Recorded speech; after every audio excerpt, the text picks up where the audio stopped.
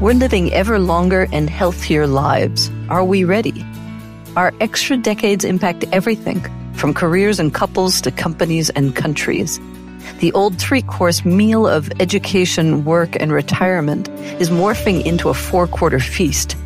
So how does knowing we're likely to have more life impact our thinking and planning for the journey? And how are companies adapting as both talent and consumers get older?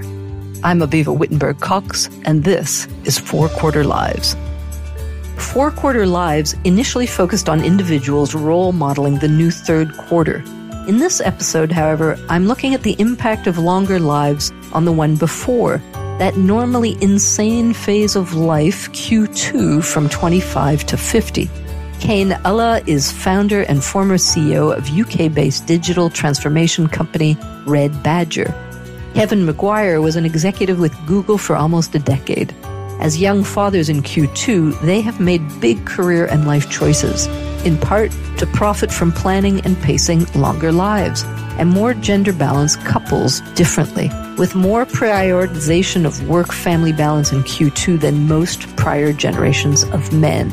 This is a tale familiar to many women, but may encourage listeners of all genders to rethink their Q2 career strategies.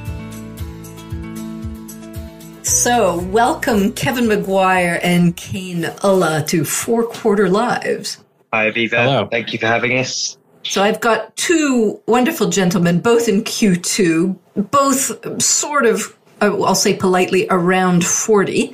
One in London, one in Barcelona. That's very much part of their stories. But I'm going to start with a quick intro to where they both began. So Cain, do you want to, as our eldest here, do you want to launch us off into an intro into your Q1? Where were you born, into what kind of family, and how did that then imprint you? So I was born in the south coast of the UK, so in Brighton, to two wonderful parents, very working class upbringings. My dad was sort of half Indian, sort of second generation Indian, lost both of his parents when he was very young, unfortunately. My mum was came from a broken home that was quite poor. So it's a very, very working class family, but, full of love. Both of my parents are a real influence on me with regard to how I parent and kind of that sort of stuff.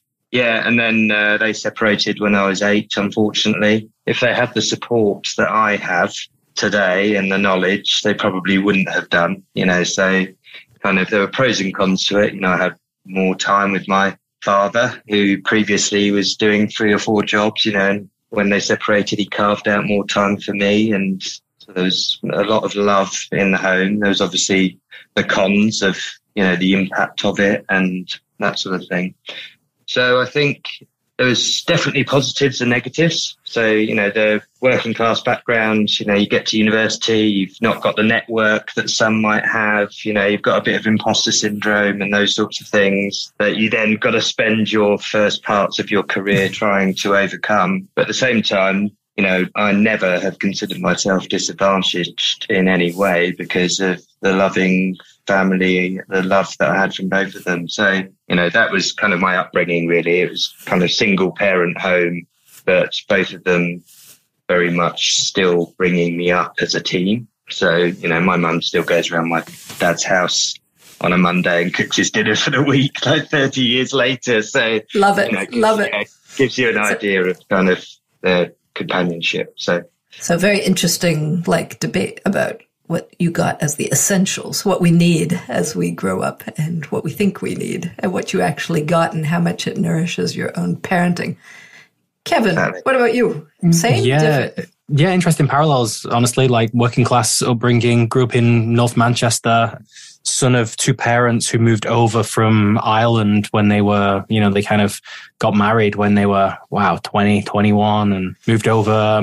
They had 3 kids before they were 25, which to me seems wild. Now I have, I'm knocking on the door of 40 and I've got 2 and I'm thinking, I realize I watched my parents grow up in front of me.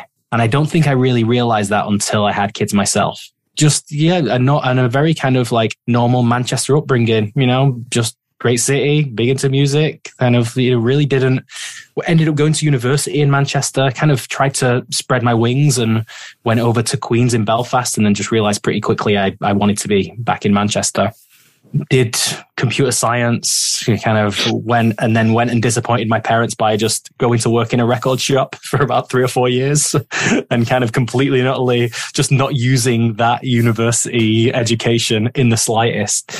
And yeah, that kind of like, it's funny, we're looking at the quarters thing, that brought me up to like 25 years old, which is when I kind of like switched things into a different gear and the career took a real kind of move forward. So it's interesting. You both really have very grounded roots, one in love, one in place. Fascinating, which have then nourished you. And so you've both ended up again in rather parallel, fast track, techie first halves of your second quarter. So Kevin, keep going. What did you do when you got out of the record shop?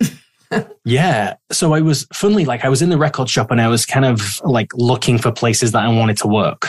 And I was just searching around, and there was a guy at the time that ran this blog about happiness at work. He termed himself like the chief happiness officer, Alexander Kurloff, I think his name was. He's probably still around.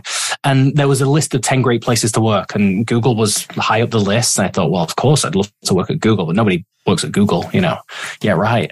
But then there was a company called What If, like an innovation agency in the vein of kind of like an IDEO type thing. And they were on the list as well. And I realized they had an office in Manchester. I was like, that's interesting. And I kind of went there and did my work and managed to convince them to bring me on and got a job there. And then met a woman there who had worked in PR and had actually placed the article with that person that I ended up marrying and having 2 children with in a strange kind of twist of fate.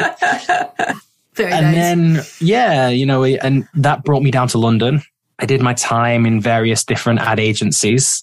And then when I was about 10, 12 years ago or so, my last client was Google. And this wonderful woman who became a bit of a mentor to me and just said to me, hey, I think you would do really well here. And I have a role here and I think you should go for it.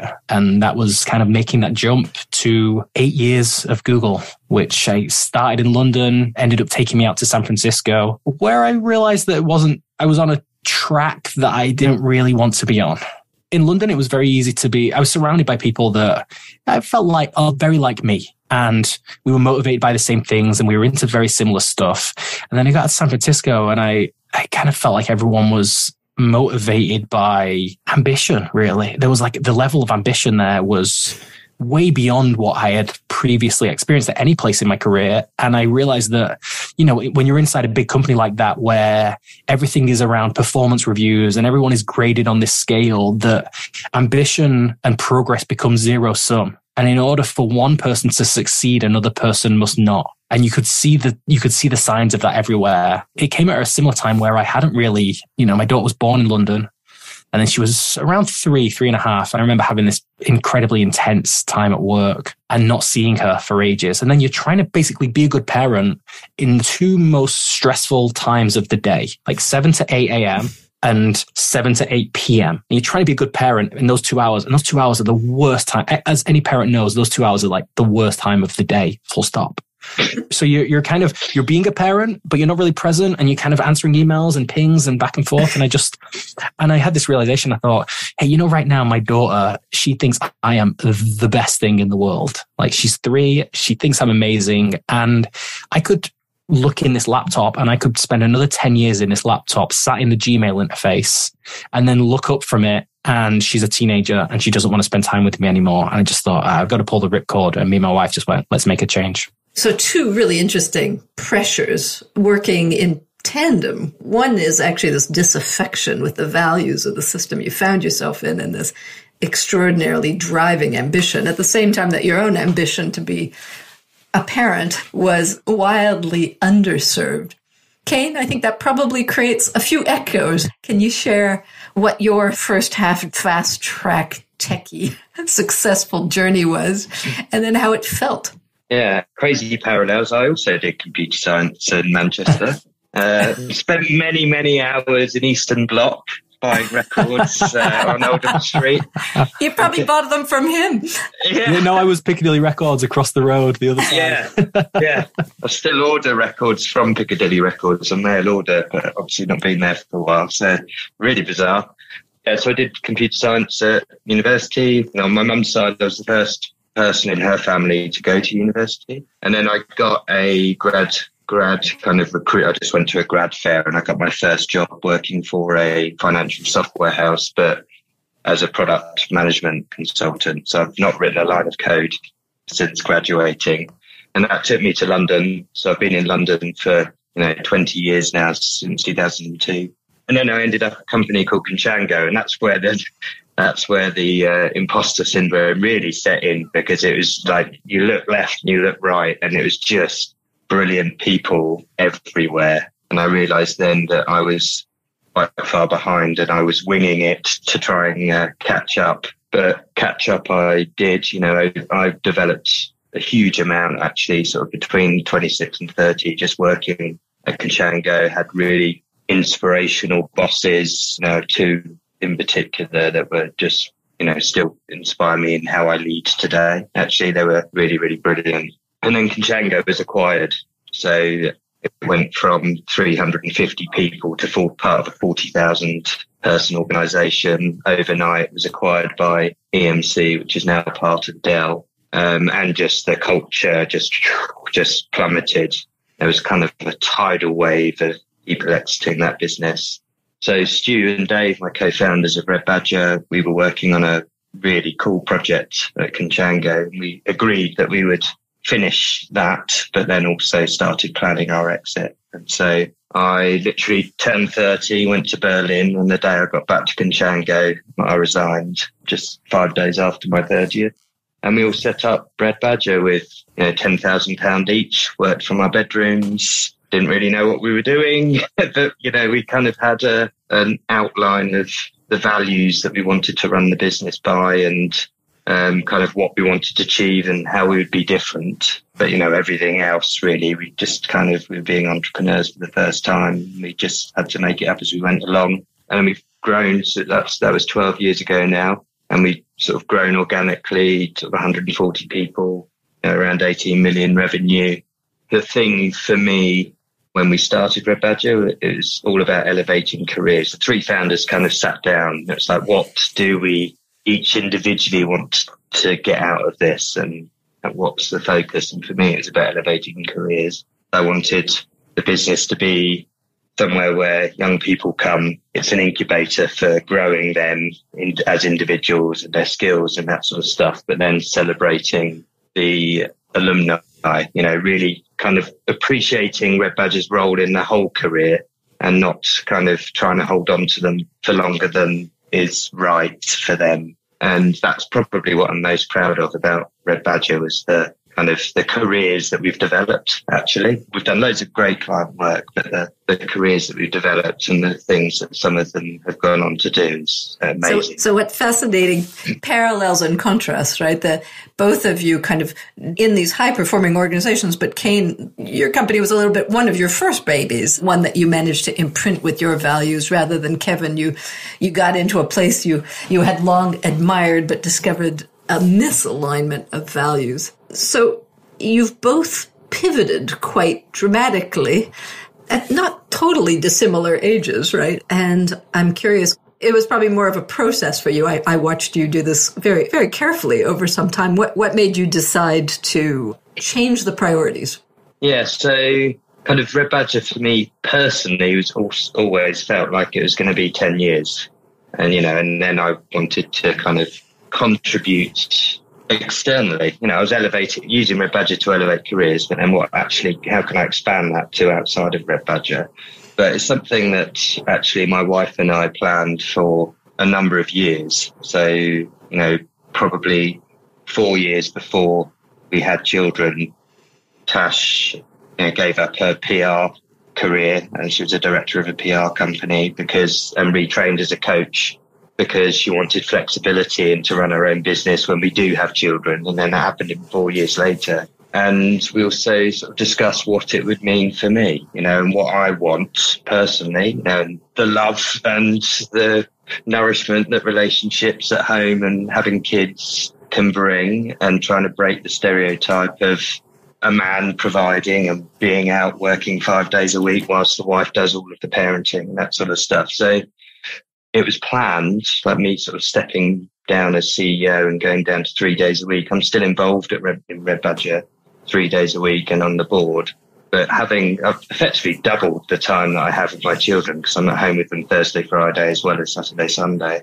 And that was planned over a period of about 6 years before it actually, 4 or 5 years before it actually happened. And I'm kind of 18 months in now. So it's been about 6 years. That's fascinating, right? I mean, I don't think too many people have such a clear Q2 strategy of, I'm going to build something with these values, and then those values are actually going to drive my pivot that I'm strategically going to design with my partner. Kevin, I think you came to a not dissimilar pivot, maybe a little less planned from the sounds of it.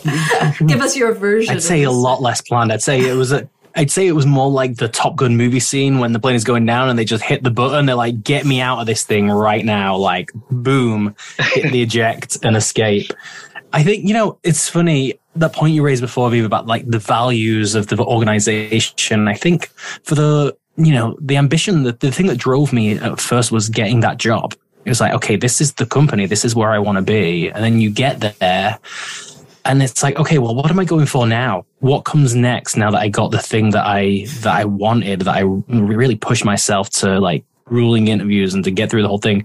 What's next? And then you end up inside an organization, and I think I made the mistake of taking what they saw progression and advancement to be as my own. And I kind of I rebelled against it for a little while before many different people internally and kind of managers and mentors saying, hey, you just got to kind of go with this, and you might not completely want to do it this way, but this is the game that you've got to play. And doing that for a good chunk of time, and of course being like well compensated for it. I remind people often of that word compensation that they use to mean salary, but it also, like, there are many different meanings for the word compensation, and you are being compensated for your time. You're being compensated for everything else that you give up. I remember a very memorable dinner with a friend.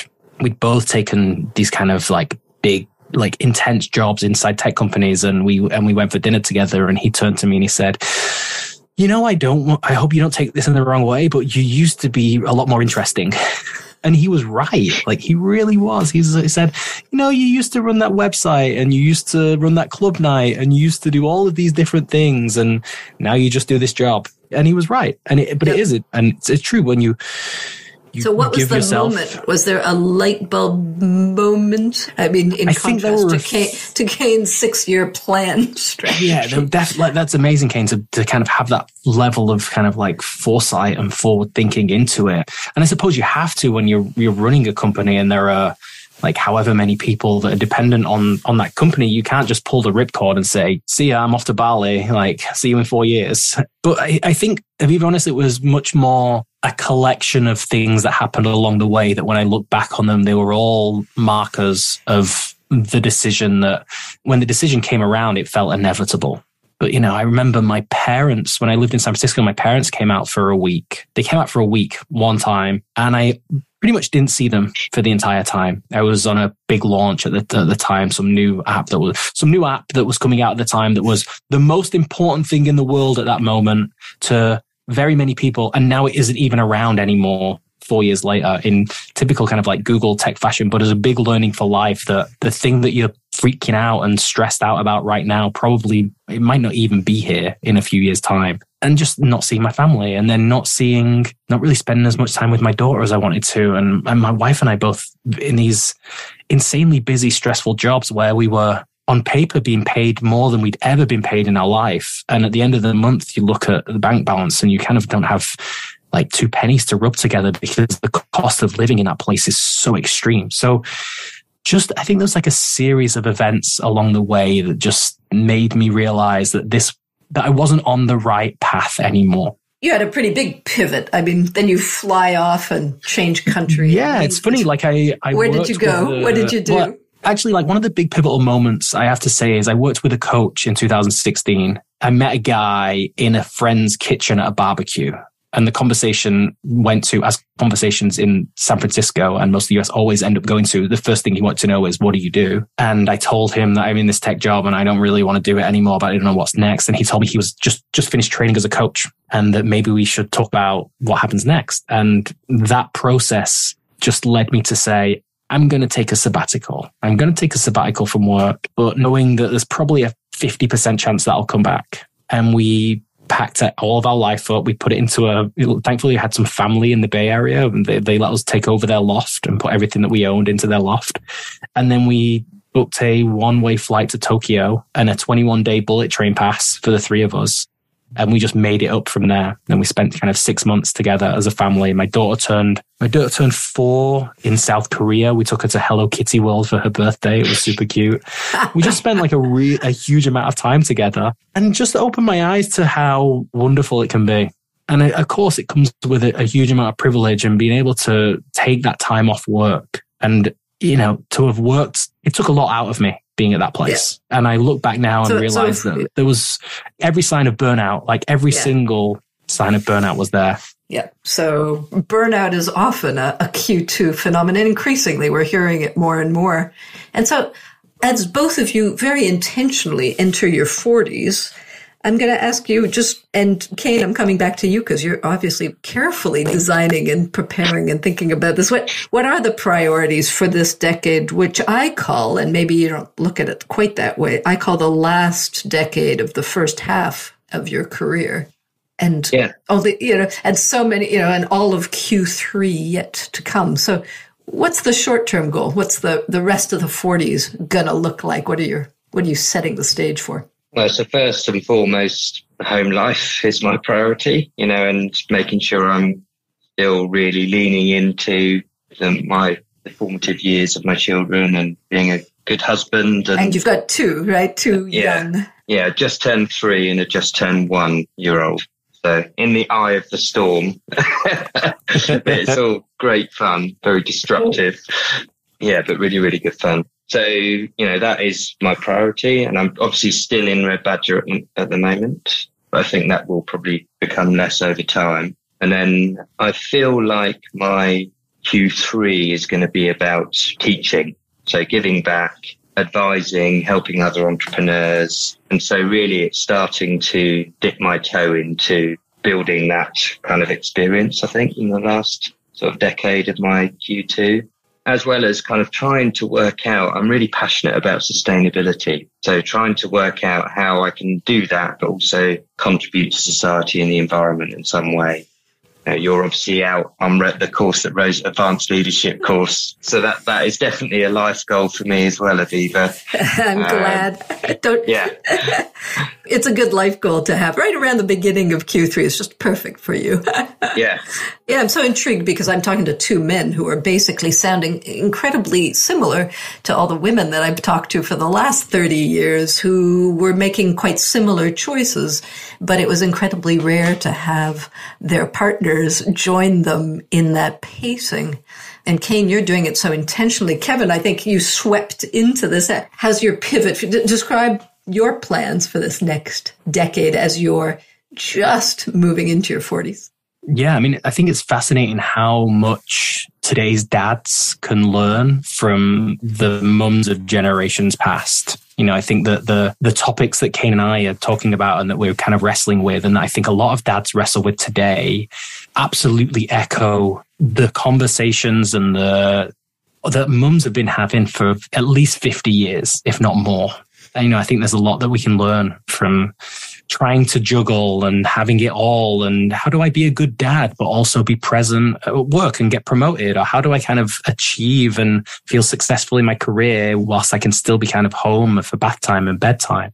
For me, I think a big chunk of what's become kind of like a driving force and definitely like a capital P purpose has been the new fatherhood. So this is a newsletter I started 2 years ago, kind of around the time of the pandemic, trying to think, what do I want to do? And looking around and thinking, there isn't a lot of writing out there that speaks to my experience as a father and around trying to balance, just being present and actually just being emotionally available for my children.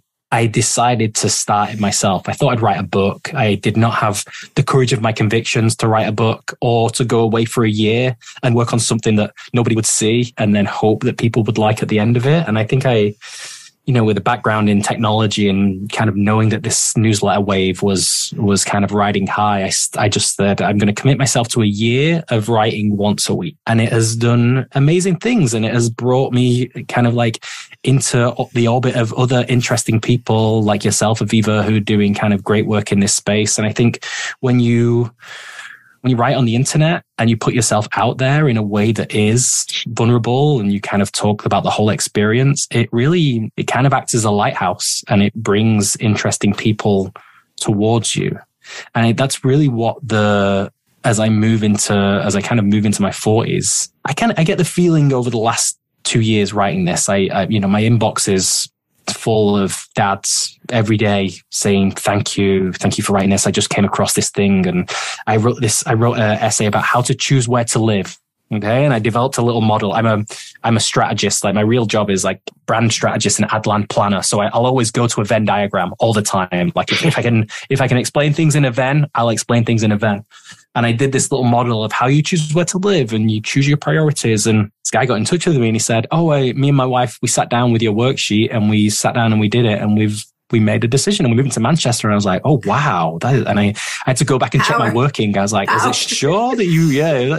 And they went, no. And they went, we prioritized proximity to family and outside space and being able to be kind of have a nice place. And I'm in touch with the guy still and he's doing great there.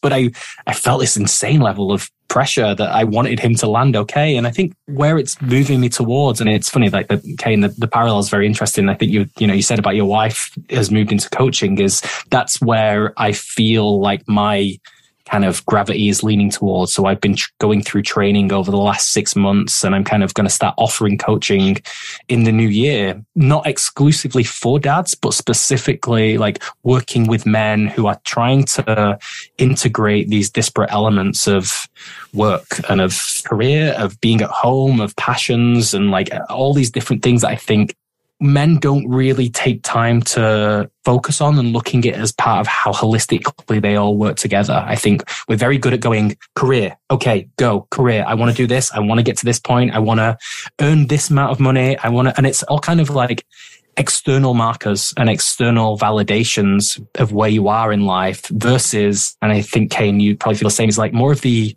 like, what is the internal scorecard? What are the kind of like internal ways that you're marking yourself as whether you are succeeding? I'm doing the air quotes, but you kind of can't see, but like success means something so different for me today than it did even 5 years ago. And I'm sure success will mean something completely different in 5 years again, but I feel like I'm defining it on my own terms now and not on the terms of that someone else is in control of.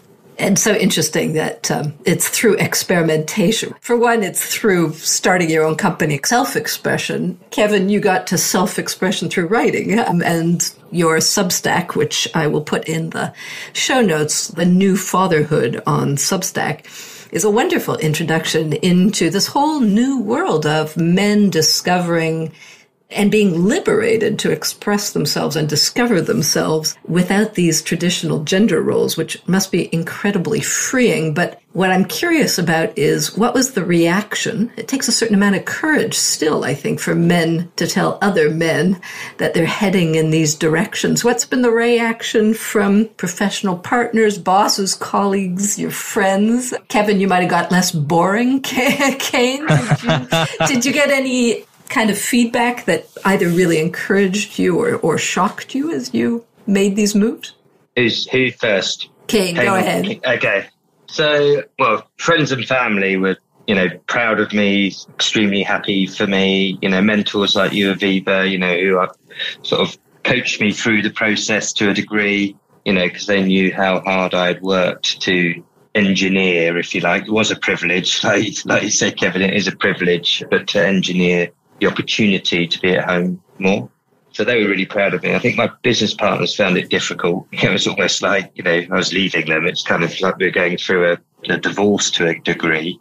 So they found it hard, but, we worked through it and came out the other side. But it wasn't plain sailing from that perspective when you're building something with, two people you spent more time with as adults than anyone else on the planet. And then all of a sudden, one of you kind of wants to extricate yourself. That was challenging. And then kind of the public at large, I wrote a blog on LinkedIn, like saying, I'm stepping down as CEO and I want to support my wife's career and parent. And it's really interesting. Most people were very supportive, but others were kind of like, why is this news? If I was a woman, you wouldn't even bother writing the blog. So why are you? And I found that really interesting, actually, which kind of says a lot about the kind of perceptions and the stereotypes of the role of a man, and actually the sort of the bitterness, if you like. I wasn't writing it because it was news. I was writing it because I wanted to inspire other dads to do the same. But there was definitely a bit of a negative reaction in small pockets about me kind of promoting or talking about something that women do every day all over the place, and that was quite humbling, actually, for me, and just to make me think, actually, I do want to inspire other men, but we also can't forget that women are doing this all the time and have done for many years, so it's quite very interesting. But mostly it is very, very positive, and my friends and family and colleagues were really supportive. Yeah, because I can imagine that there's both envy, jealousy, anger, all kinds of mixed emotions, right? As this kind of new roles for men pop up. As you say, it's a privilege. Not everybody can even afford to do this or be able to do it or have the partners who are willing to let them in that way. Kevin, did your friend who found you boring encourage you to become more interesting again? He did. I was going to, before I jump into it, Cain did. I was going to ask you got some negative feedback on the post. Was there a gender split in who was giving it? Did it mainly come from men or women? Overwhelmingly, the negative feedback was from women. Definitely, there wasn't a lot of it, but most of the women were really happy for me and thought it was amazing. But then some others were of the opinion that well, other women do this. Why is it even news? All men should be sharing the parenting, shouldn't they? It's quite interesting response that I hadn't considered or foresaw. So it was definitely interesting, and it opened up some interesting conversation as well. Yeah, I think Kevin, so. I think, Kevin, did you inspire or shock? Yeah, no, I mean, I think my wife and my family have been so supportive of doing this. I think, lots of people ask questions because, of course, you're leaving the job that everybody wants to have, and I can remember sat in a kitchen with a friend and I said, because he was considering leaving his job as well, similar thing, different friend, same company. And I said, are we crazy? Are we crazy doing this? Like, we're leaving the job that everybody wants? Like, what? And he said, no, I think that aren't we lucky that we're both in our mid-30s and we've already got the thing that everybody wants and realized it's not what it's all cracked up to be and it's not enough. It's interesting. I think the thing that's consistently come across from having discussions with people is, I think there are two mindsets. I think there is a mindset of more and there is a mindset of enough.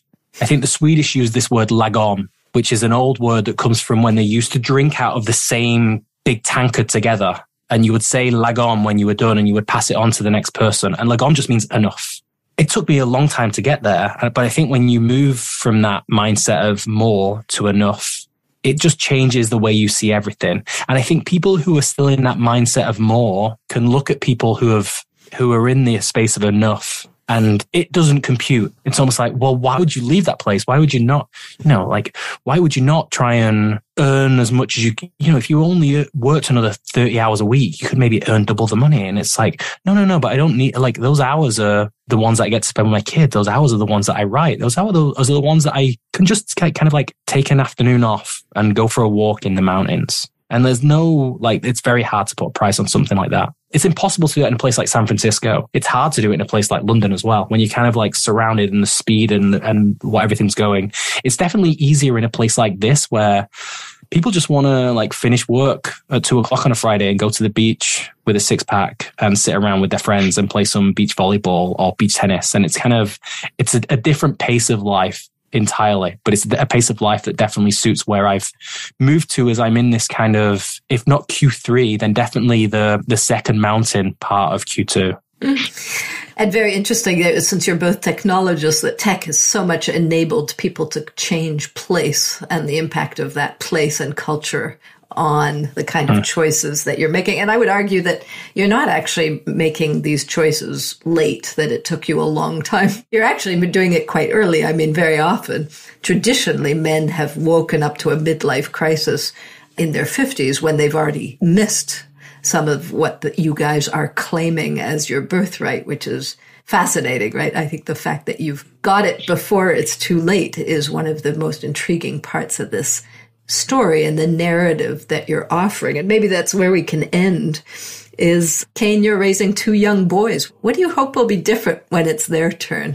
Anything? Well, I hope society is different for a start, where men conforming to the stereotypes is different. But if society hasn't moved on in the way in which we would hope, where, those things are not the norm, I want them to, I'll do my best to educate them that none of it's true. And actually they can shape what success looks like for themselves. And it doesn't matter what anyone else thinks or what society says should be the definition of success for them. And so that's, for me, they can have autonomy over sort of the direction of doing what they love and that sort of stuff without having the pressures of external pressures of what others think they should be doing. Then that's what I want to be different for them, for sure. That would be success as a parent for me, if they can, feel that sort of freedom.